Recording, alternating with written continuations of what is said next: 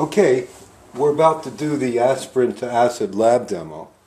And what we do is we take acetylsalicylic acid, which has been extracted from aspirins, and we catalyze it with water, we combine it with water that's been catalyzed with sulfuric acid. That's what that little H plus means.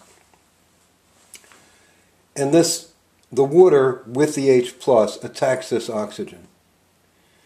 And we get salicylic acid here, OH, and H here, and acetic acid, which has an OH here as well from this acetate group. And we're going to try sniffing it to see if we get a vinegary smell. That's basically what we do. The first stage is to extract the acetylsalicylic acid from the aspirin tablets. Now, we tried this experiment before and we didn't get enough crystals the first time, and the second time we got too many. What I assumed was that these tablets were a little bit too small from this aspirin bottle, smaller than what the authors intended. So I put 22 of them, or 20 of them in here. This will be 22, 21, 22, rather than the 10 or 15 they recommended. And instead of adding 120 milliliters of isopropyl alcohol, I'm going to add just 60, excuse my arm, so that we get a more concentrated mixture.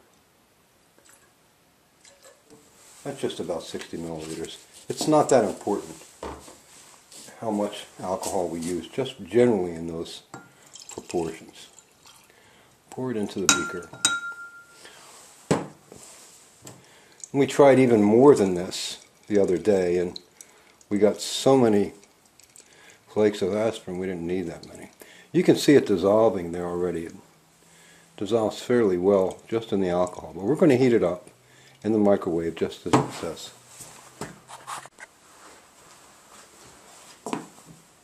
Now here it is after coming out of the microwave. You can see it's a little cloudy, but most of it's dissolved.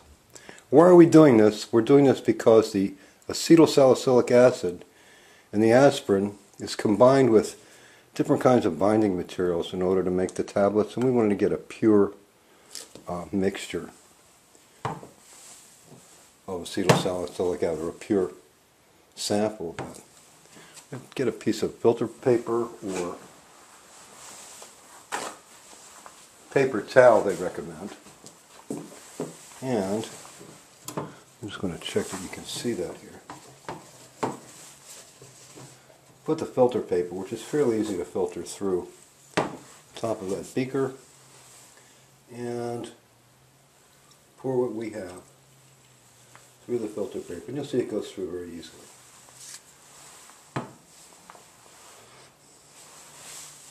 Let's just throw this filter paper away.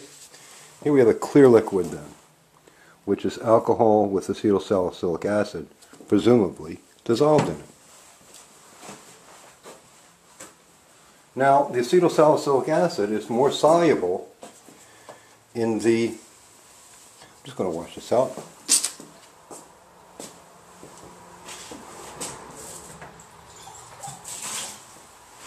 More soluble in the alcohol than it is in water. So what we're going to do is pour water into our mix.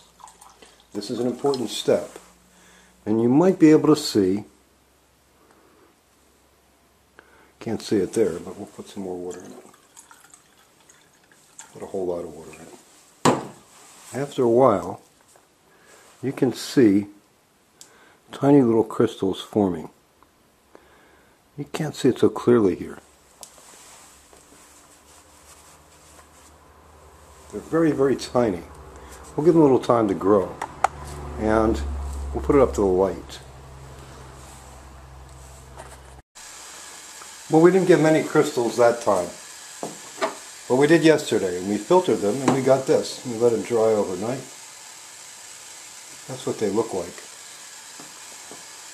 A close up of these little crystals. We're going to put just a few in this test tube. There they are. We're going to add some 0.01 molar sulfuric acid, which you should have. And it just covers the acetylsalicylic acid. There you are. We're going to heat it gently in this flame.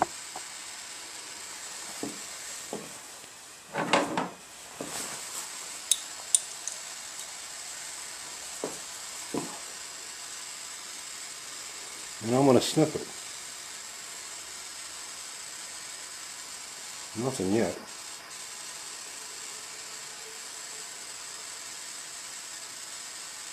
Ah, a little bit of tingling. Yep, a little bit of tingly sensation in my nose. Oh yes, vinegar. I could put that on my salad. That's the entire experiment. That's all you really have to do. Just sniff it and see if it smells like vinegar. And if it does, you win. That's it for this demonstration.